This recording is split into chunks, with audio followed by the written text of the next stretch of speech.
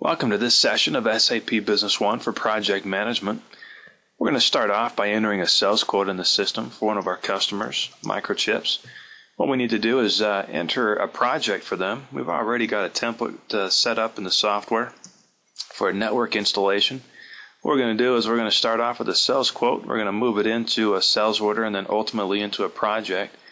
You can define these templates to whatever meets your requirements with your projects. In this case, we've got some installation services and a server and some IBM printers, and then also some testing before we wrap it up. Assuming that Fred has accepted this sales quote, we'll copy it down to a sales order.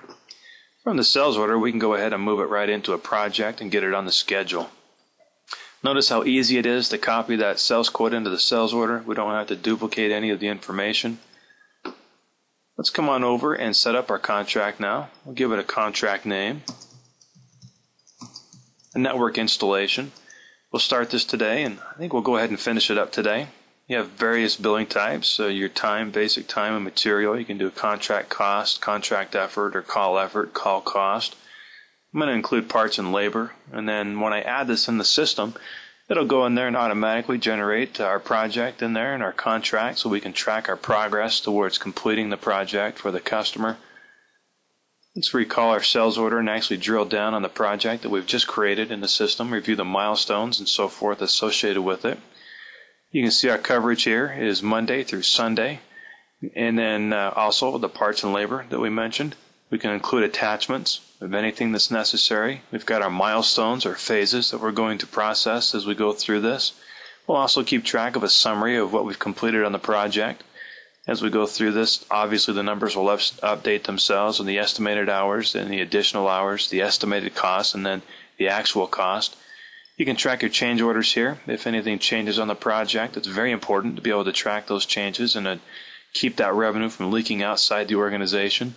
Over here, we can also track special rates for a particular customer for a labor item, material item, or travel, or any specific items for that particular customer. Once we've entered our project into the system, it's very easy to come over and view all of our projects in our project view down here in the projects area. Let's pull up our project view.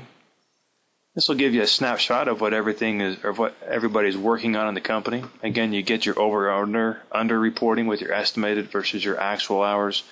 And in difference, you can see the active amount that's available for invoicing. You can also see the name of the company. You can see the name of the project. We're doing a bunch of these network installations, when the project starts, when it's anticipated that it will end, to help you keep on track of everything that's happening. We also have a project scheduling window meant to run on a dual monitor system.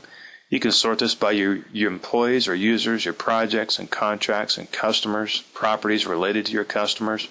You can come over here and simply grab a project and drag and drop it to an employee to drop it on their calendar. We open up activity number 81. You can see that we've assigned this project with Linda and SG Electronics to Brad. Looks like SG is over their credit limit, so something to follow up on there so we make sure we don't lose any revenue working with this particular customer. The other thing we do in regards to revenue leakage is we have some alerts here to keep us on track and on top of our projects and our happenings there. For example, we have an alert here for activities that are late on projects. We've also got some contracts that are ready to be billed or invoiced. We've got quite a bit of money sitting right there that we need to go and collect on. We've also got a contract that looks like it's over budget. We want to follow up on this immediately to find out why it's over budget and make sure that we're communicating with ADA technology. We're not so concerned about the projects that are on time and on budget as much as we're concerned with the ones that aren't on time or aren't on budget. Following up on that, we can come over here to the sales side and run our project billing. This helps us be proactive on the invoices that we have with our customers. You also get your over-under reporting here with your actual hours, estimated costs, and actual cost. Moving all the way to the right, you can see we've got some invoices that we can process.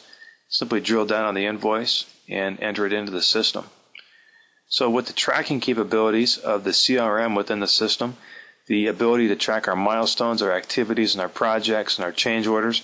It helps us to control our projects, to make sure that we deliver on time, to make sure that we deliver on budget, and to ensure that we are making money on our projects by eliminating any revenue leakage.